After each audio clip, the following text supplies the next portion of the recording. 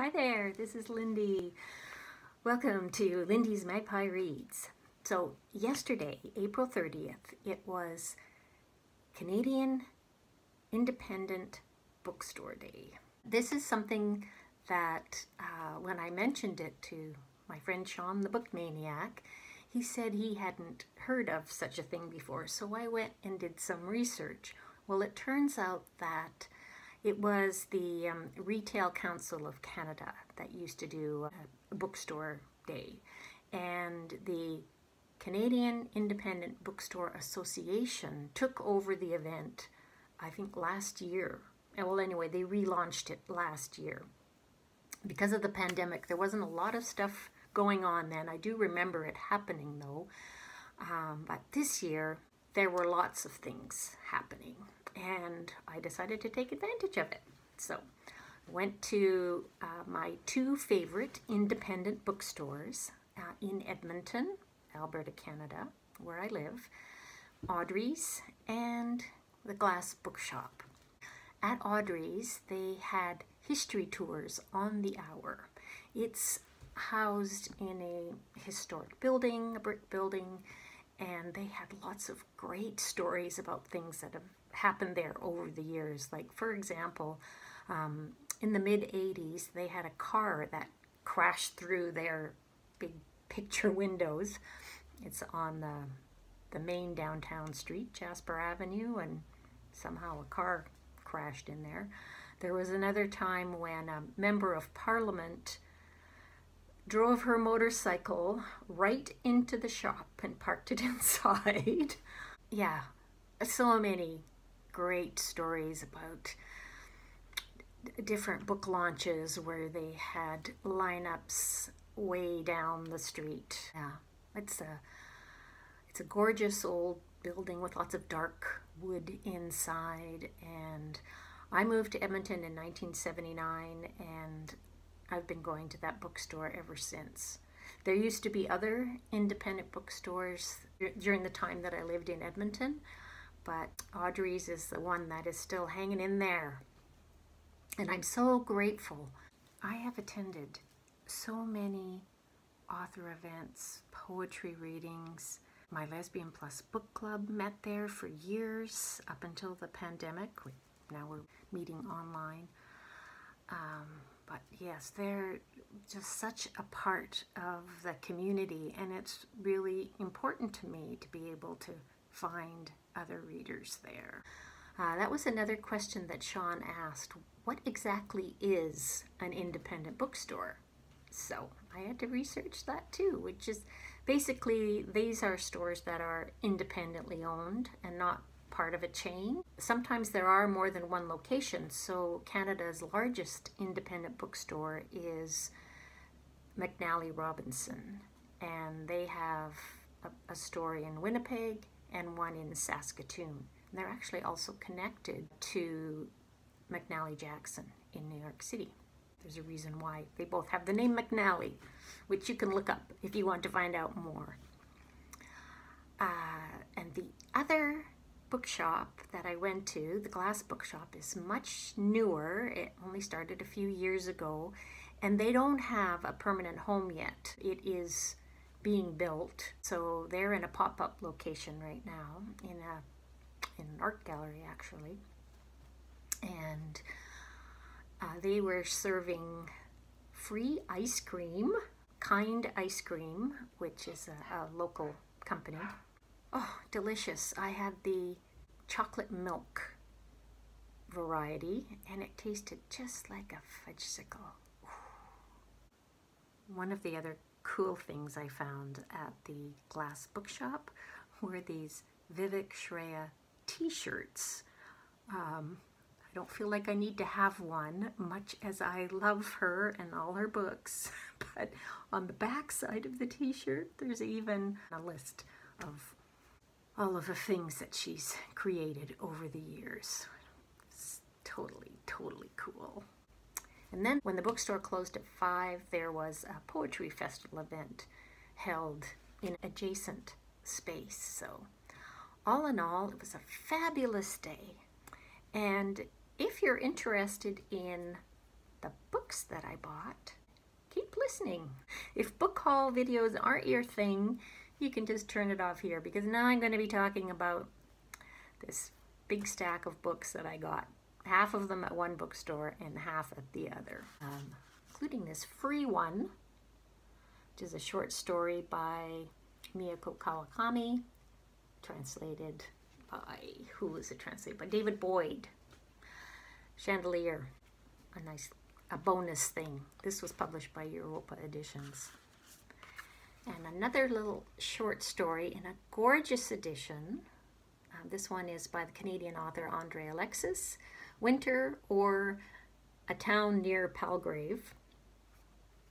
And this one is Coach House Books, lovely linen paper, and it was published especially for Independent Booksellers Day. They made 1,000 copies. Did I mention it's signed? Yeah. Nice. I got a lot of poetry. This book by Jason Purcell, Swollening. Jason is one of the co-owners of the Glass Bookshop, and Jason is non-binary, and this is they're about the intersection of queerness and illness, staking a place for the queer body that has been made sick through living in this world.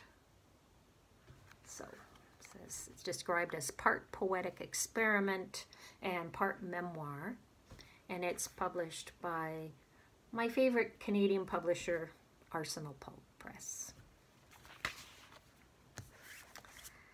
Shani Mootoo is one of my favorite Canadian authors. So this is her new collection of poetry, Cane Fire, published by Book Hug. And Mootoo is also an artist, and so there's her art on the cover and inside.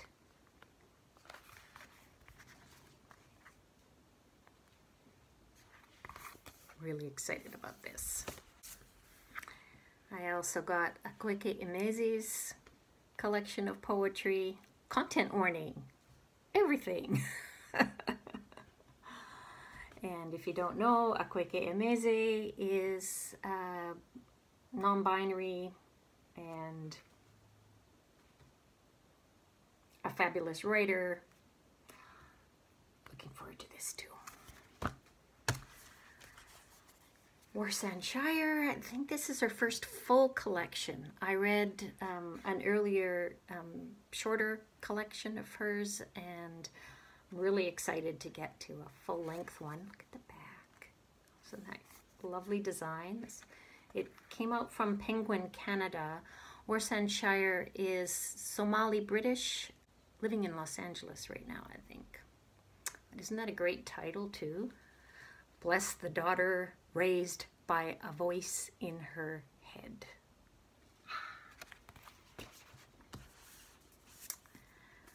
This will be my third book by John Elizabeth Stintzi, another non-binary writer. My Volcano. So this one is a novel that's called Pre-Apocalyptic, set in 2016, and there's some kind of I think supernatural event that happens. Volcano erupts in, I think, yeah, Central Park. Looking forward to it. Arsenal Pulp Press. And Dandelion.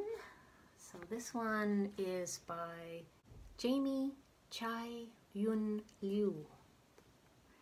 And it starts out in the mid-1980s in a small town in British Columbia, where a girl's mother leaves and never comes back. And it's not until she's an adult that she decides to find out what happened to her. And so she travels to Brunei, on the island of Borneo. That's about all I know about it. That's enough for me. Looking forward to it. Arsenal Pulp Press. And another novel called A Hero for Our Time. This is by Naben Ruthnum. Now, the other book that I read of his was nonfiction. It's called Curry, Eating, Reading, and Race. And this one also deals with racism. I think it's about a startup educational tech company and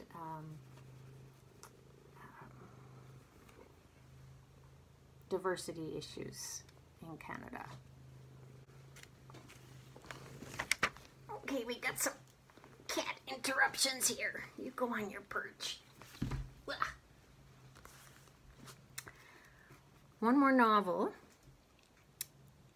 This one is a Canadian classic, Wild Geese by Martha Ostenso, which I have never read. I keep meaning to. Now I have my own copy. There's no excuse. This book, I think, was first published in the 1920s, and it is considered a forerunner in the new realist movement in Canadian writing. The author was born in Norway, grew up mostly in the northern part of United States, and then moved to Canada when she was 15 years old. So, set in a farming community in northern Manitoba. And the last book that I bought is one that I've talked about on Booktube before. This is an art catalog of Christi Belcourt's art. And I've got a whole video looking at her beautiful art that's in here. But I'm reading a book right now that features Christi Belcourt's art. This one is called Buffalo is the New Buffalo. It's by Chelsea Vowel, a collection of short stories. And as I was looking at it this morning, that was when I realized, hey, that's Christi Belcourt's art on that cover. And sure enough, I found the same painting in this book, which I thought was pretty cool. And strangely, I am reading another short story collection at the same time, Rawi Hage's Stray Dogs. I say strangely because normally I just have one short story collection going at the same time. As a matter of fact, right now I've got 3 because Sean is reading short stories to me on Voxers from another collection.